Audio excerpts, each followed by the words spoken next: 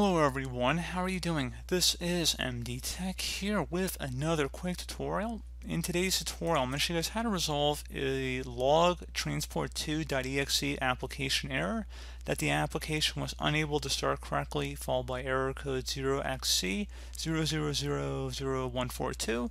Click OK to close the application. So this should hopefully be a pretty straightforward tutorial, guys, and without further ado, let's go ahead and jump right into it. So we're going to start off by opening up the Start menu, type in Control Panel. Best result, it should come back with Control Panel here. Go ahead and left click on that. Select Programs and Features from this list.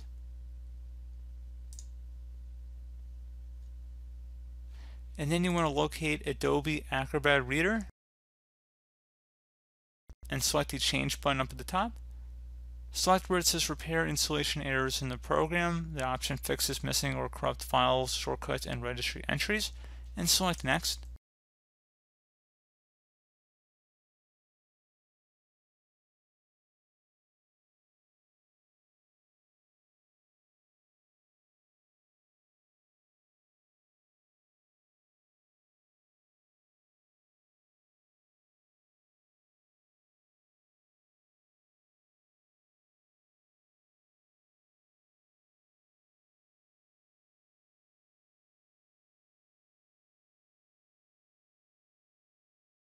Okay, so it should say Setup Completed. Click Finish to exit Setup.